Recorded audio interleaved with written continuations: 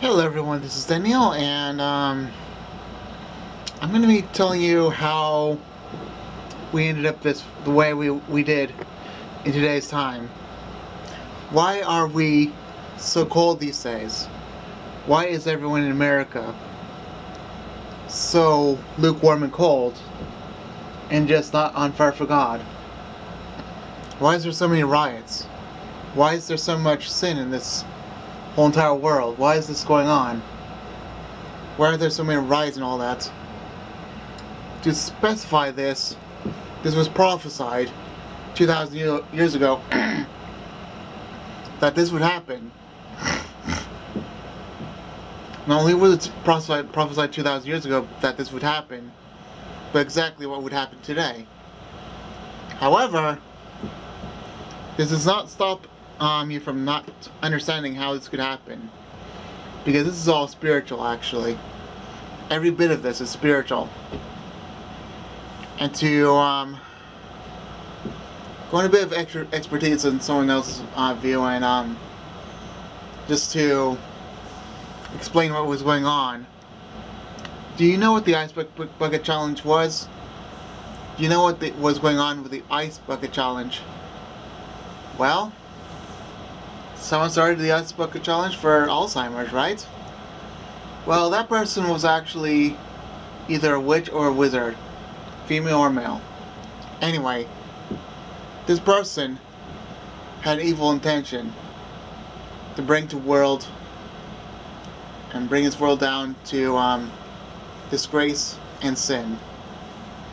To bring the world in ruin and by sin, because by letting everyone do this was actually, I mean, this is not where you're going to understand this, but to the world that doesn't understand this, but the people of Christ understand this. This person had a, basically, he just had people write their own contract to the devil by doing the Ice Bucket Challenge, and basically, what he just did was, alright, if you do that, then you're letting Satan have control of the whole entire world and bringing this world down in shame and destruction by sin, by the cold heart. And since everyone has now a cold heart, by this Ice Bucket Challenge, why not make this worse by doing it again, because no one knows about the Ice Bucket Challenge. This was done literally, like the Ice Bucket I can't talk. The Ice Bucket thing was actually done, like, literally in the 90s, 80s, and before this time.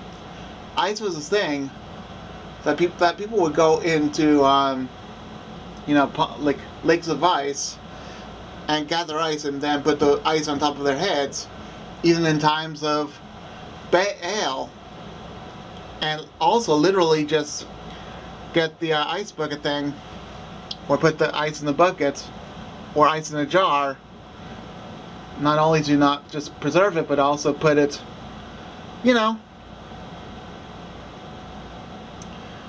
make the world cold. They did it in Israel, they did it in all those states, because they didn't want to have the people putting their rule over everyone with God's law. They did not want God in their country. So they decided, okay, why don't we do the witchcraft and also put ice in the coldest areas of the world, in the winters of the world, and gather ice and preserve it and put it in jars and put it over our heads during the winters, and not only do that, but also do it against Israel, so that they may fall away from God. And they actually did fall away from God, to tell you right now. Yeah, basically, to do the Ice Bucket Challenge was not just one small little thing. It was just almost everyone did that to, let's say, quote unquote, get rid of Alzheimer's, which is good to do, but really to get rid of Alzheimer's was to put science into play, which is also another form of witchcraft. So to say we must sin instead of have Alzheimer's, what about the old people? Okay, we'll get rid of those people by implication of, you know, having science instead of old people, and have people become older in generation. Then it's very complex. But you know, the aspect of challenge is really more like a, you know, contract to Satan, just to say, okay, everyone sin. And that's just a contract that all the people made without even knowing it, to say, Satan, I want you to have control over the whole entire world. Because that's what everyone in the world did in order to do the Ice Bucket Challenge. And actually, I believe that's the very reason why this world's going crazy. This world's going under chaos and all that. Because of this stupid Ice Bucket Challenge, you know? Just remember that if there's any challenges in the world that are for the world and all that, that even the Christians do the Ice Bucket Challenge and other things like that, if anyone does anything very stupid, like, let's say, like, you know, grab a coffin and, I don't know, like,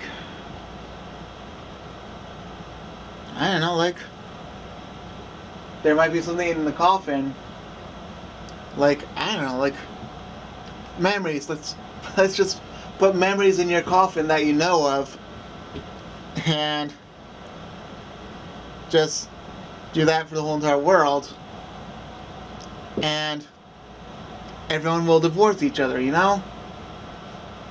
Just put memories in the coffin, in a small coffin, in a box. Actually, yeah, that can work.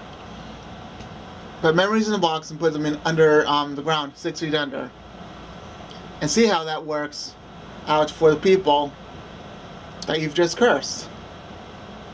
Yeah, memories. That can be a thing. Because I know a form of Satanism by myself, because I know that these people that do witchcraft and Satanism, they know exactly what they're doing. Or maybe put a cross in the coffin and just saying, I do not want the cross anymore, and then everyone gets the mark of the beast. Because I bet that's going to be a challenge 3 years later after,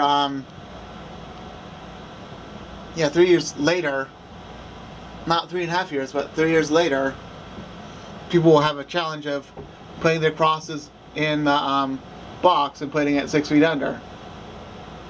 Or putting, yes, I would say, yeah, putting crosses in the coffin. Let's say some sort of large coffin, and doing all kinds of crosses in the coffin because they don't like it. And then they all get the mark of the beast. Because that's what's going on. The world is so fooled and baffled by these things. But the foolish in the world does not understand any of these things. Remember, this is what Satanism does. His plan is to get a contract from everyone. To get them to have oppression at night. And possession at day. And that contract is just to tell them, okay, you've done this for me, so I may harm you now, because you basically are an enemy of mine. But it doesn't matter, does it? Because you've done this for me, now I do this for you. It's an evil contract. For they make you scream at night, and they make you scream at night, and they make you, where's the camera? Oh, sorry. They make you scream at night, and they, give you nightmares, and they do horrible things with your body, and everything just like that. And not only that, they do it to everyone else.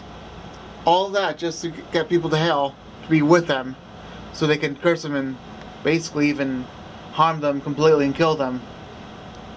Now, they can't kill you, but they would love to kill you. So, only God can kill you. And that's how they get people to be killed as a second death. And that is what Satan wants to do in the end. And he's already won that part. However, he hasn't won the salvation of Jesus through us. He hasn't won the part of Jesus giving us salvation through him, I meant to say. And by him giving us salvation,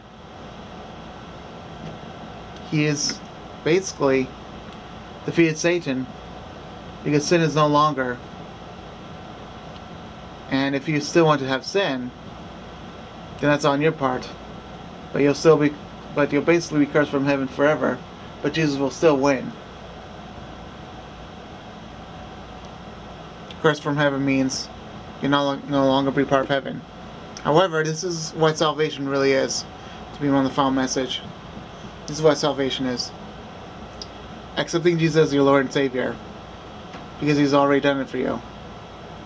By dying on the cross, He's accepted you in His kingdom. So accept Jesus as your Lord and Savior, so you accept yourself be with Jesus, since He's already accepted you into His kingdom. The world will not understand this, but if you know that you're a sinner and have a fear for hell, from God that's going to judge you from hell, that message beforehand is a message of wisdom. So anyway, if you're wondering, how do I flee from hell?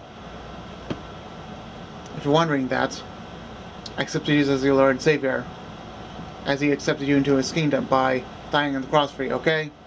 Alright, I'll be done now, okay? Bye.